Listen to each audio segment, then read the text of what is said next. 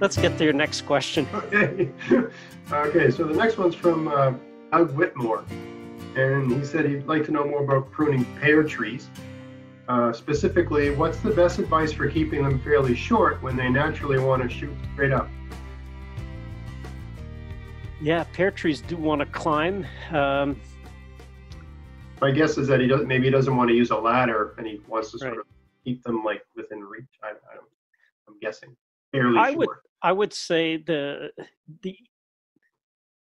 short. I have seen people prune the heck out of them, like a bush, and they do get some pears out of them. I always like to say, did you ask the pear tree how it likes that?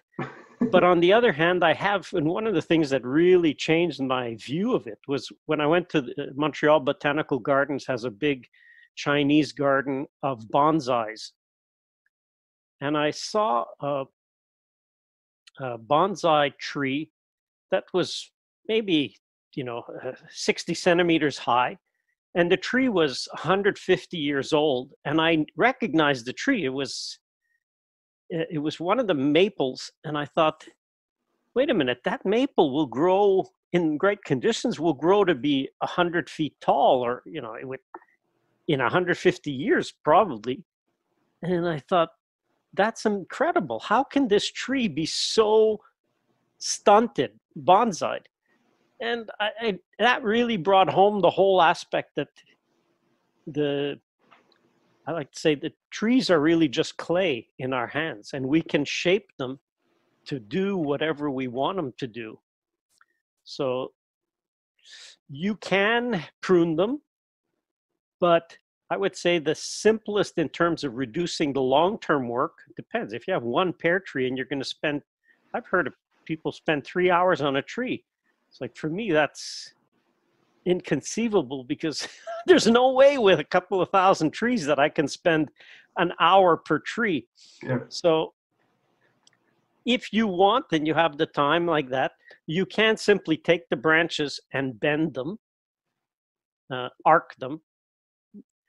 We have to be careful with pears, because they're the only ones that are contrary to the rule that normally, if you take a branch and you bend, like a branch that's whatever angle, and you bend it, you want to bend it below horizontal from the main trunk.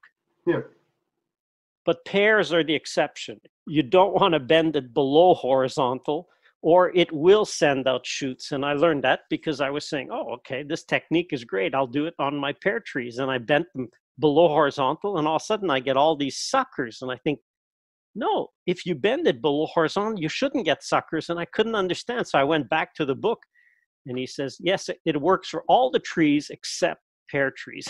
I thought, oh, that's nature, full of exceptions. There's always an exception. So be careful with pear trees. They will naturally go up and then arc below. So you'll naturally have them curving. So that's what you want to simulate with your several trunks. You want to take them and arc them. So that's one way to keep them lower. Right. Another way is a technique called arcure lepage. It was developed in the 1800s by a Mr. Lepage. And it basically meant you take your trunk and you arc it. So you bend it. So you'll have your trunk and it'll be bent. And then it will reiterate. So you take your second shoot and you arc it the other way.